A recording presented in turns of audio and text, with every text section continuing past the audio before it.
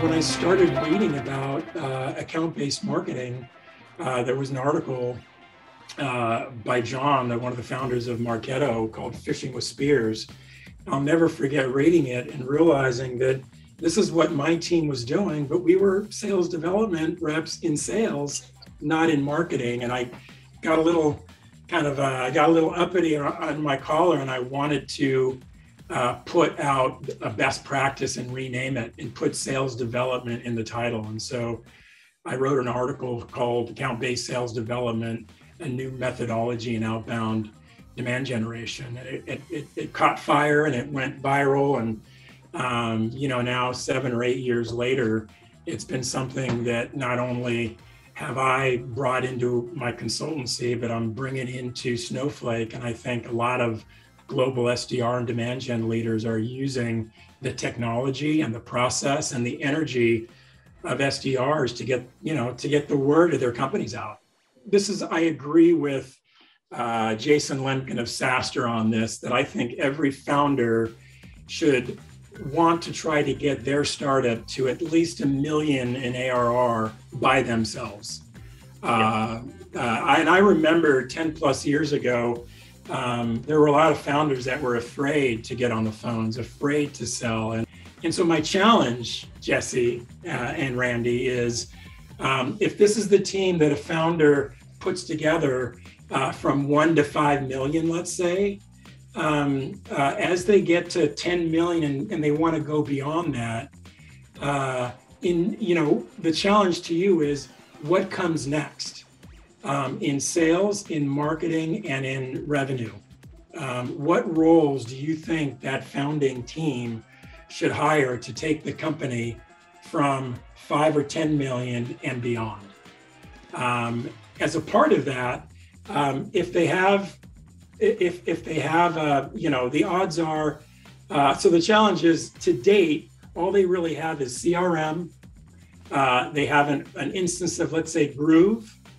And they have LinkedIn Sales Navigator. And I'm really curious how you guys would then build the team out on sales, marketing, and revenue. So you're walking into a company that has one digital content marketer, 2 SDRs, 1 quota-carrying sales rep, a CRM administrator / sales ops generalist, and a customer success manager. And things are going in the right direction.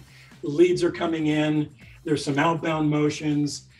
Forecast is starting to grow, but there's no, let's say, adults at the table yet. They're all individual contributors.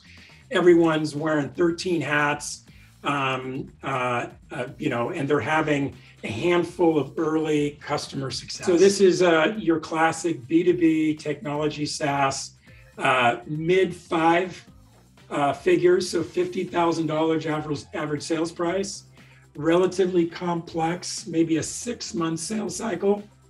So it's not selling a widget for $5,000. It's the reason why there's SDRs. It's an SDR motion, qualify, set a meeting up for an account executive. And so 6-month sales cycle, average kind of mid 5 figures, reaching up to maybe 6. And it's a B2B technology SaaS product. I'm going to start with the sales tech stack. You said you had Groove. I would swap out Groove for Outreach because I think that's better. I think you said did you say we have a CRM, so HubSpot or something, Lars? Yeah, HubSpot. Okay, great. Okay, good. And then I would work in Outreach, Seamless or Zoom Info, flip a coin, take Seamless. Sendoso I would have early on for the gifting side, because we want to use that to help get us some meetings. And then I think value selling is going to be important. So there's the tool called Decision Link that you may or may not be familiar with. And it may be overkill, but I would get force management, get John Kaplan in to do some skinny deal to help make sure that all our sellers get trained appropriately on MedPick going forward. And he should hopefully be willing to bet on us because he knows we're going to be a raging success and then be a great paying customer. a couple years down the road. And then some other things, but we're not big enough for commission yet for Captivate IQ. So I think that's Clary, maybe like in a year for forecasting. And then, ABM side, maybe a 6 Sense or Terminus, maybe 6 Sense. So those would be some of the tools I would use. In terms of the sales headcount, which I think was your exercise, I think I would go with the total of 41. I work out that I can do a revenue plan. Let me just add the math here of 10, 11, 12. I think this works out to be about 12 million. So you're kind of a bit all over on the exact number, but this would be the team I'm going to go through. I think can position us well for 12 million. I would have a outside leader and a inside leader. Preferably an inside leader wherever our headquarter location is. I'm biased to Boston, but obviously Chicago or somewhere Midwest is good for travel. And if possible, have the outside sales leader for sure somewhere kind of middle of the country if possible. I know you said no to the channel, so this could get me voted off island right away. But I would put 3 inside SDR type folks at CDW in Chicago. One supporting the East, one the Central, and one the West. And my experience is you can have them physically there, you can have them walking, depending upon the solution that we have. You figure out what cohort of reps are the ones that could be selling it. And I would have those 3 have metrics, but they would just be an overlay to the sales team I'm about to go through. I would have 10 SDRs with a target of about 300K. And those 10 would be selling kind of below the line, however we end up kind of defining that on their own, to the tune of 300K each. So that would get us $3 million. And with all these, I would overassign by probably 15, 20% to net out. So this would be kind of what I'd call kind of a board level financial plan. And then on the outside reps, I would target 10 cities. And again, I know this probably flies in the face of what you would do, but I'm kind of old school with kind of relationships and scaling and things like that. So the cities I would identify would be Boston, New York, Atlanta for the East, Chicago, Houston, Dallas for the Midwest, and then Seattle, San Fran, and Southern California for the West. 1, 2, 3, 4, 5, 6, 7, 8, 9. And then I'd probably get a roamer based on maybe a Denver or somewhere else, kind of based on the opportunity. I would quota, or I'd have a board plan of them for 700K each. So those 10 would be $7 million.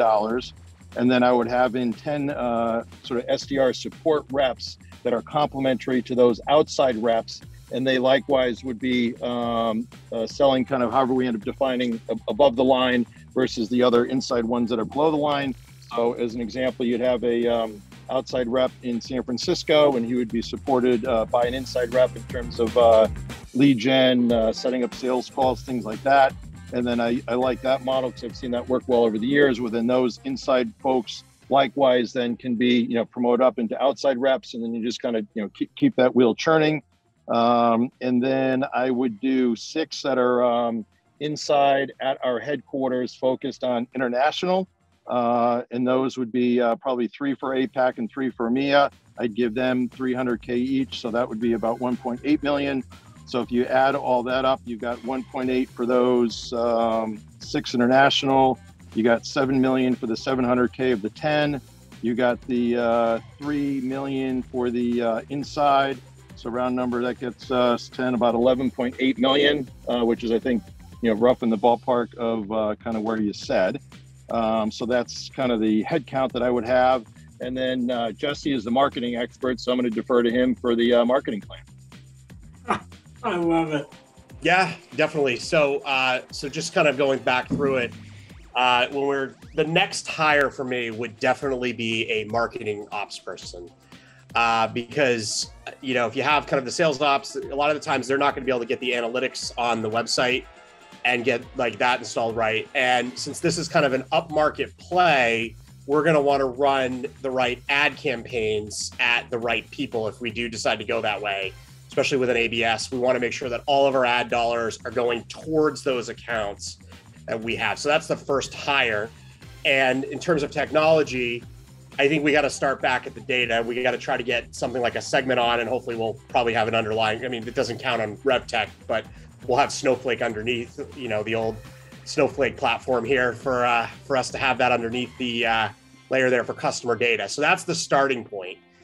We'll have Snowflake there, and that's going to be where we're going to start from. And then we're going to try to figure out where we've kind of got some traction in our content, and we're going to be able to see everything and attribute everything inside, all the events, everything tracked. Then we're going to have that content marketer build that portal where there's all kinds of resources and ways to talk through the technology. And that'll be an account-based resourcing platform. So they'll have, you know, if I was to even look at like how Snowflake does it, you know, you have all of your companies that you're targeting, you're driving them into your resourcing section. You know, if you're targeting the financial services, you want to kind of show stuff about financial services. You want your SDRs to be ready to do that. And then, so the marketing ops is going to be the first one. The technology wise, you're going to want to get your marketing automation tied in. Sounds like we have HubSpot, so we'll continue that. However, we want the data to reside in a customer data platform. So on top of that, what we're going to want to do is get some sort of account data. So like, I would say probably for this, we'd want to go Clearbit Reveal and Clearbit's enrichment product, where we can actually enrich who we have coming into the website. And we can also go find our ICP. So we want both of those kind of like included in one. And then we'll be able to kind of figure out exactly what companies we're targeting, make sure 100% of the ad dollars are going. And then we're going to want to make sure that we're doing some orchestrations around when we're talking to these accounts. We can do cadences, but what we really want to do is try to get some executive quarterbacking going on with the SDR. So this is where we're going to try to hire an enablement person to try to build out, help facilitate the marketing, and I'd say a product person, a product marketing person. So enablement and product marketing will get all of the resources to all the SDR and AE. We don't need that AE leader yet because we don't have a full pod yet. We're going to want to hire one more AE. And once we have that pod, and that pod is up to 80% of our unit economics for the sales team, they're hitting 80% of their quota, then we can scale out and we can hire another pod that will then become, it's kind of Kubernetes for sales, right? You kind of have your containerized pods, and then we're going to scale sustainably. So we're not going to, if we have more customers, we then hire another customer success person. If we have more, we need more outbound leads, because this is an outbound model based on the size of the deal, we're going to need to hire more SDRs on the outbound side. And then we're going to kind of build these pods incrementally, and we're going to find out the right mix, the right level, the right hiring method there. And we have our enablement, we have our marketing ops, we have our sales ops. So the next, and then the next hires we're going to make are going to be around. So this right here is going to take us to 2 million easy, because we have one AE that's going to go $1 million in quota. They're going to get to the 1.2 quota. They're going to get to 1 million. We're going to hire the next AE. Then we're going to split off one of those SDRs or AEs to form another pod. And then we're going to hire the next team there. So we don't have to overinvest on sales management yet. I will say that both of you made a ton of sense, but who resonated the most with me is I gotta, woo! It's all gonna happen right here, Jesse. All right, I gotta give the 51%, 49 to 51%. And it had more to do with the growing kind of let's see how this works, and as it works and we get the teams to 80%, let's go ahead and then continue to grow.